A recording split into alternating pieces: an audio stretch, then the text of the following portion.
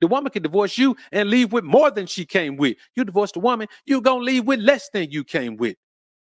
Why put yourself in a situation, man, where no matter what, you're going to leave with less than you came with? If she divorced you, you're going to leave with less. If nothing else, you're going to have to pay her money for the children, probably pay her some alimony, probably keep paying for the house she live in, keep paying for the car she live in. You got to split everything you work hard for, man, with some broad, man, you never should have been with in the first place. Let me tell you what the main problem is. Here's the main problem. You men don't understand there's no substitute for shut up and an obedience. If a woman ain't giving you shut up and an obedience, she ain't no woman you need to even talk to. That is mandatory for, man, if she don't give me shut up as an obedience, I'm going to cut off with expedience.